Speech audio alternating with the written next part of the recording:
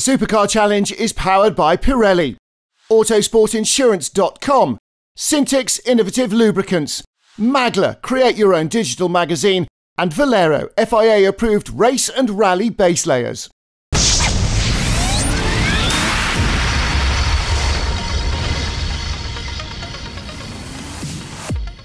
Welcome to the Supercar Challenge powered by Pirelli. After a long winter break, this GT and Touring Car Championship is set for its 16th consecutive season, and the circuit of Zolder in Belgium is where they set up for the opening round.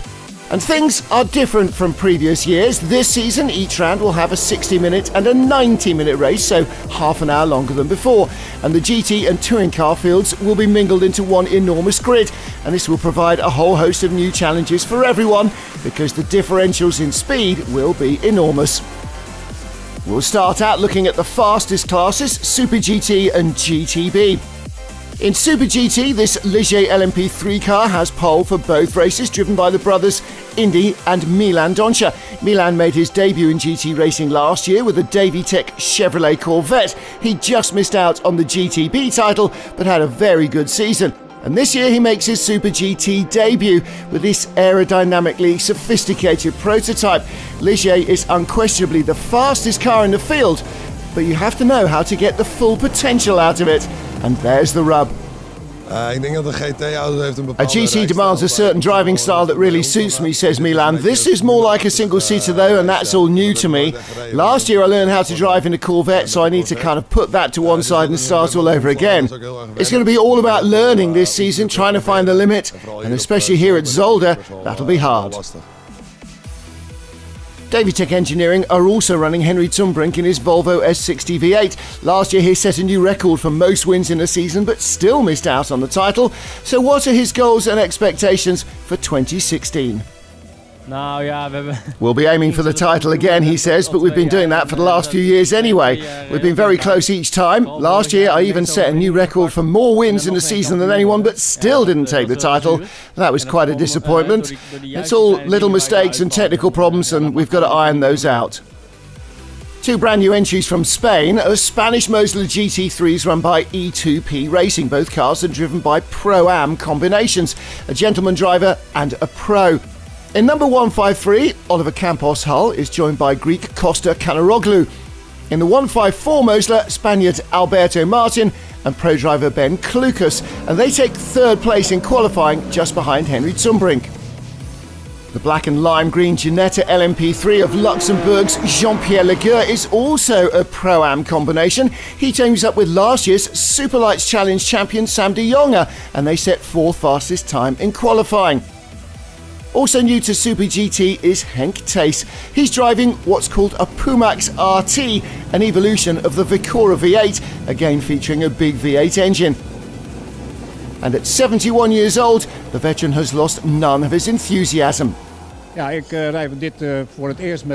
been my first time in Super GT with this Pumax. Things are looking very promising in free practice. I could see that I could keep up a good pace. I'm definitely not using the full potential of the car yet. I'm a little worried that I'm going to crash it. But all things considered, I think we've got a strong package and very happy so far with the way things are going. Bob Herber returns to Super GT with this Mercedes SLS GT3. This has been on his bucket list for a while, he says, but that's not the case for JR Motorsport, a thoroughly BMW team that is now running the car. How's Bob managed to pull off that little miracle? These BMW guys aren't as dumb as they look, he says. They finally made the right choice. I'm doing the 24-hour series with the JR Motorsport BMW. They're sharp, they're friendly, they're competitive. I've wanted a Mercedes to be run by a bigger team, so it takes a lot of people to get the car going properly. Despite everybody being very sarcastic about my chances of getting a Mercedes into a BMW team, we only had a short chat with the boss and it was settled in a few minutes. I'm still getting used to the car, so are the team, but let's take a look at the highlights of Saturday's first race, a 1-hour encounter. The Pumax 5th place on the grid. We're on board with Henk Thijs. Indy Doncia on pole position, being challenged on the run down to the first corner by Ben Klukas' Mosler from row 3 of the grid. A little bit of a lock-up from the Mosler, and it's the Ligier that has the advantage. Henry Zumbrink with the Volvo, squirrely over the curbs. On board with Zumbrink, and you can see there is Ben Klukas in the Mosler. He's not got the grip he needs on the outside. Zumbrink uses his knowledge to put the Volvo back up into second place. There's the leader right in front of us. Ben Klukas, ex-Formula 3 ace, is also very quick. Henk Tace lost a place at the start to Oliver Campos Hull in the Mosler, so little change up in the top half dozen. Indy Dontje leading in the Ligier LMP3, but Zumbrink full of confidence in the Volvo. Downforce versus engine power. Both cars are V8s, 5-litre Nissan versus 7-litre Corvette, and this battle continues all race long.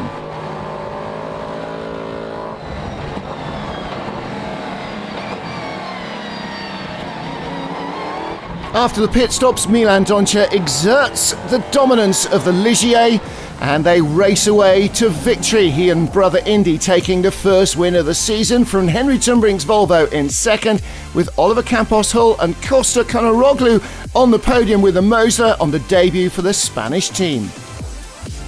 In the GTB class, Belgium's Vaard Slice returns with the JR Motorsport BMW M4 Silhouette, but he's not alone this season, joined by Monegasque co-driver Chris Matthews. My background's endurance racing. I had to adjust to the sprint format of the Supercar Challenge last year, but with Chris, who's also got a lot of endurance experience, I think we make a really good team. We may not be the fastest on track, but in the long run, I think we'll do really well in the championship. Ja, het is een heel nieuwe ervaring. Op mijn leeftijd. It's a completely new experience for me, says Chris, and at my age I think it's always good to do something new. Got high hopes. I've always been told this is a really friendly championship, great paddock atmosphere, and I wanted to find out for myself. The car, I have to say, is amazing. I'm looking forward to a great season.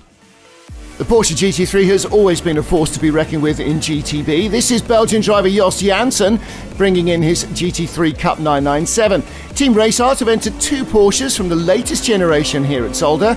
Newcomer Hans Fabry competes in 318, the other car driven by 2-time Super GT champion Roger Graals.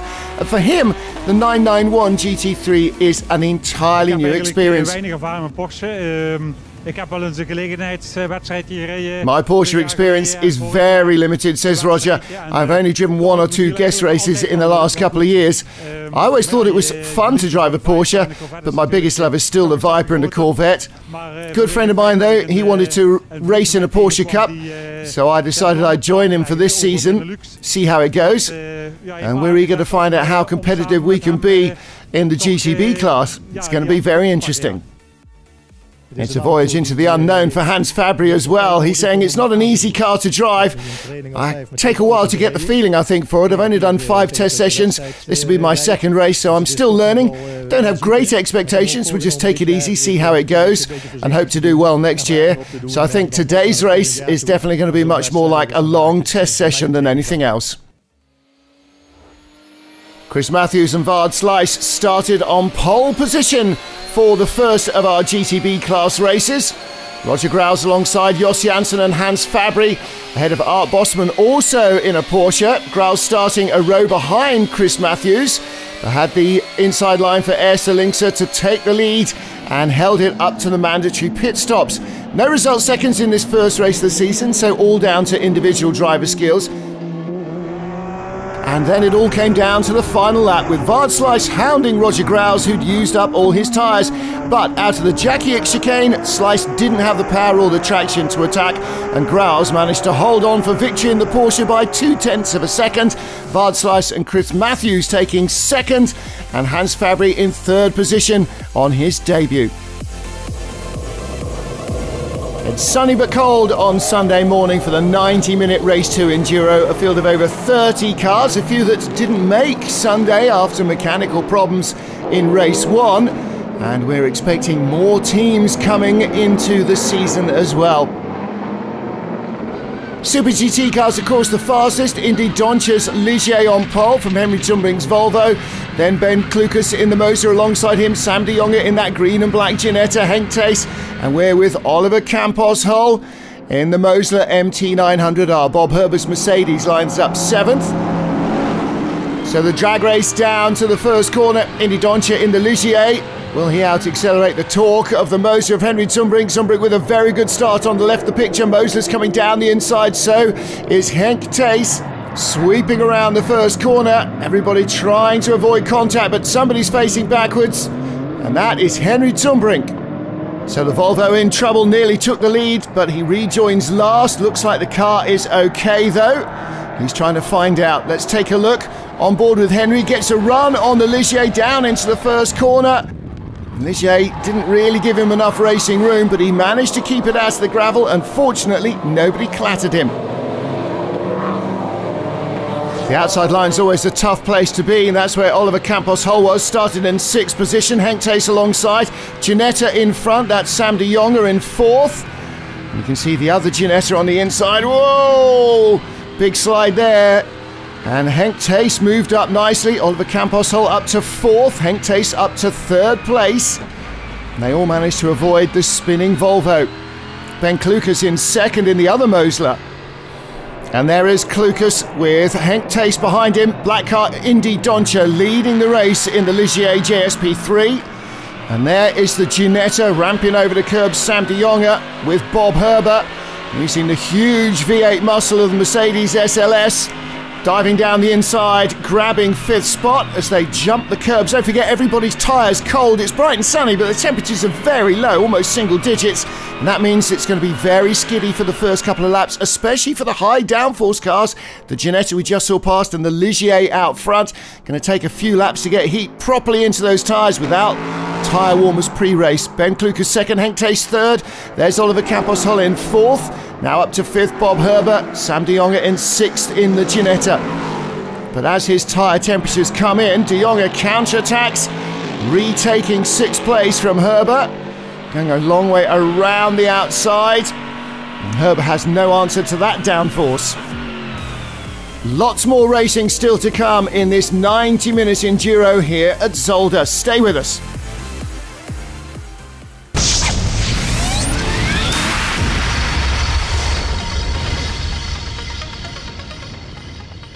The Supercar Challenge is powered by Pirelli, Autosportinsurance.com, Syntix Innovative Lubricants, Magla, create your own digital magazine, and Valero, FIA approved race and rally base layers.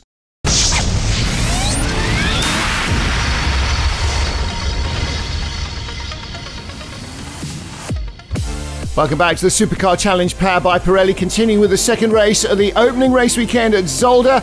Title favourite Henry Zumbrink got it wrong on the first corner, trying to pressure the Ligier that sat on pole, spinning out and down to the tail of the field. Race leader Indy Dontje in the David Tech Run Ligier LMP3 car, and he and brother Milan won the opening race ahead of the Volvo. A little further back, 4th place, the Mosler of Oliver Campos Hull, the Spaniard with Greek Costa Konaroglu was on the outside the front row of the grid, pressuring 71-year-old veteran Henk Thijs for 3rd. And Thijs in what looks like a Viper at the back and an Aston Martin at the front. It's a Pumax RT, big V8 engine car, Chevy Corvette V8 in the Mosler, and close quarters racing between the two of them. A comfortable lead for the race on winning Ligier LMP3 came to an end after 15 laps. Indy Dontje in for frantic work from the team, this unplanned stop. Doing really well so far. We've improved the setup a great deal, says Indy. It's really a test weekend for us. We didn't know what to expect, but we're very happy that we've made really good progress with the car's setup, and the lap times definitely show that we're heading in the right direction. There's a lot more potential still in the car, but coming out of the chicane, I heard a loud noise on the right-hand side. At first, I thought my ear plug had dropped out. It turns out the exhaust broke, and that's not so much of an issue on its own, but because the heat in there, it overheated the gearbox, it wouldn't shift up, wouldn't shift down, so I came in, they tried to fix it, went out again. Got to say, the guys did a great job, but not too long after that the exhaust snapped again, which is a shame because we were really going well. Ligier returns to the race but doesn't finish within 75% of race distance, and that leaves the Spanish Mosler of Ben Klukas and Alberto Di Martin in the lead. Team manager Javier Morchillo having a great package this season. Henk Thijs in the Puxmac with the other Mosler behind. Oliver Campos Hull and Costa Canaroglu finishing in third place in the opening race, the 1 hour enduro on Saturday. Sam de Jonge fourth in the Ginetta LMP3 ahead of Bob Herbert's Mercedes, and the recovering Henry Zumbrink getting up to sixth position in Super GT, trying to close in on the back of this battle. On board with Henk Tace, the 71-year-old veteran, converting to this Puxmas from the open radicals he's been driving for the last few years. On board with Oliver Campos Hull, dives to the inside, and in he goes, grabbing second position. And the Ginetta on the inside, up to third goes Sam de Jonge. Tace had been the third fastest car in Super GT, but smoke coming from the back of the car explains that he's got a bit of an issue. And after 35 minutes, having to park the car in the pit lane midway through the race. Het is een beetje spijtig. Shame. We had a bearing in the diff, came loose, broke, and the temperature started to rise. I knew if I kept going I'd just destroy the diff, and we still wouldn't finish the race. So better to come in now, call it a day, limit the damage. Very simple to fix for the next round, but so happy with the results we've shown this weekend. The car's really competitive. I'm looking forward to having a great season. We'll prepare the car again for Oschersleben, take a few German lessons, and we'll be 100% ready for the next one. Ben Lucas leading in the Mosler in traffic in the Sport and Supersport classes. Sam de Jonge up to second in the Ginetta. Oliver Campos Hull third in the other Spanish Mosler. And the recovering Henry Zumbrink in fourth place. Car number 103, the Volvo S60 V8 ahead of Bob Herbert's Mercedes. Well, Zumbrink looking for third position. Faster on the straights. Campos Hull managing to try and hang on up to the mandatory pit stops. They're between the 45th and 55th minute of the 90-minute enduro. In the end, Zumbrink goes through. And Oliver Campos Hull continues to fight with him tooth and nail before he hands over to his Greek teammate Costa Canaroglu. The Mosler started in sixth position, kept its nose clean as high as third, comes in fourth right behind Zumbrink. Not a bad start to the season for these guys, who are on the podium third place in the 60-minute first race.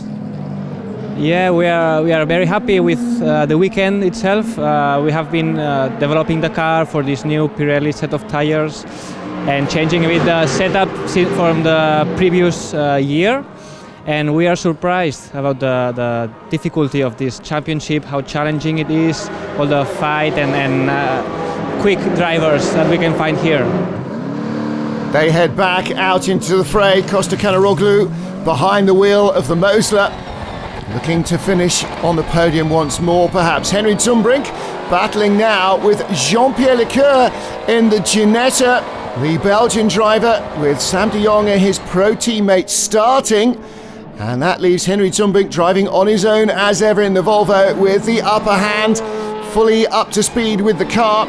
And the Ginetta, of course, not designed for these Pirelli tyres either. You can see that the Belgian driver struggling a little bit. He had the lead because they had no result seconds. Zumbrink had 10, but that wasn't enough to keep him behind. Closes in on the leader and takes the lead. That was lap 37, and at lap 55, Henry Zumbrink takes the checkered flag, still in the lead, having gone from stone last in the first corner to victory in race 2. Ik probeerde natuurlijk mee te remmen met Indy. I was trying to stay in front of Indy Dontje. I braked really late, but with the rain in race 1, I set the brake balance too much to the rear, couldn't hold it, bang, the rear wheels locked up, I spun. Had a tough job slicing through the field from last, but it made for a great fun race. Great overtaking, some really great highlights, fantastic race. Ginetta drivers Sam de Jonge and Jean-Pierre Lecoeur join him on the podium, along with Oliver Campos Hull and Costa Canaroglu again third. With victory in a second place, Zumbrink leads the standings. The Spaniards close behind, with Milan and Indy Dontje still in fourth, courtesy of pole and the fastest lap when they won on Saturday. GTB class pole sitter Roger Graals won race 1 and took an extra point for pole. Running down towards Ers de Linkster, challenged by Jos Janssen in the blue Cup 997. And Graals loses first place, avoiding Henry Zumbrink's spinning Volvo, almost ending up in the gravel traps himself. And that means Jos Janssen leads in the GTB class. He's up to 7th place overall in his Porsche. Roger Graals in 2nd place and Art Bosman in 3rd. He also made a good start in his Porsche. Graals recovers from his disappointing start, and by lap 2 he is already reeling in leader Jos Janssen. Despite being much more a fan of Corvettes and Vipers, looks like Graals is adapting well to the Porsche, and he retakes the lead on lap 2. Janssen having traction problems, and he drops back to 4th place. And that allows Art Bosman to move up into 2nd, with Chris Matthews starting the BMW M4 Silhouette up in 3rd. 7 laps in, and the BMW is really into its stride. Vaardsluis will drive it later, but Matthews determined to reel in Art Bosman. Bosman converting to the Porsche from Lotus. Matthews, like Vaardsluis, an experienced endurance racer, so these 90-minute encounters are no major dramas for them. The BMW Silhouette well sorted now, and he grabs 2nd place at the first turn.